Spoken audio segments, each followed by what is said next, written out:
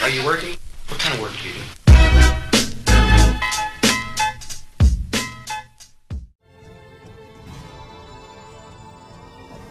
The world's leading luminaries, visionaries, and entrepreneurs reveal the secrets to wealth, happiness, and a deeply meaningful life.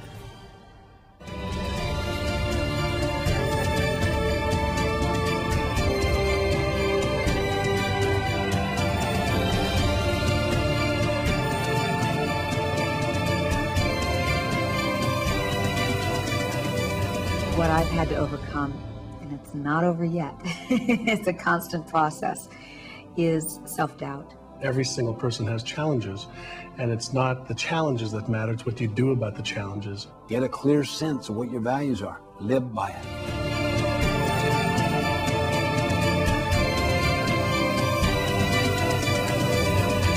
Everybody wants money. With money you can buy things that bring you happiness to a good day of work. If you do elect me, you will work. But not too much. I understand you. Not too much work. Work brings you away from your family. Family is the root of society. You don't want to work. You do want money. More you will have money, more you will be happy. That's mathematics, you know? Happiness is richness. Now! Do you want to be rich now? Then vote for me! If the world and the outside is guiding you, then you can become a sheep and you miss the truth. We're always doing the best we can. We can do better.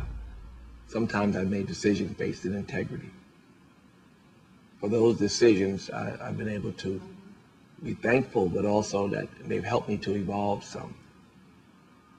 You know, but all the other decisions still hold me back. It's true. There's a great story that's told about a Cherokee elder who was talking to his grandson and telling his grandson that the human condition is like we each have a battle inside of ourselves. And the battle is between two wolves. One wolf is the wolf of unhappiness. It's the wolf of fear and anger and jealousy and frustration. And the other wolf is the wolf of love.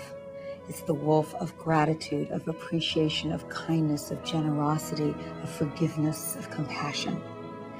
And the grandson says, well, which wolf will win? And the grandfather says, whichever one you feed. I think we're just afraid. Every spiritual teacher talks about fear as one of the most potent enzymes that gets in the way of our joy and our love and our liberation. People quit in almost every case. They give up on their dream.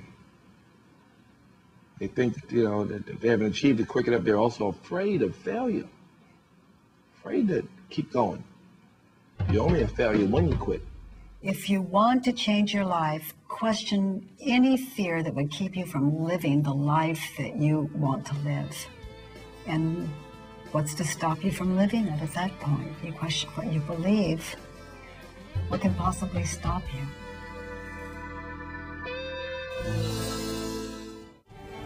Embark on a quest to ignite the spirit, awaken your passion, and turn your dreams into reality. Questforwealth.org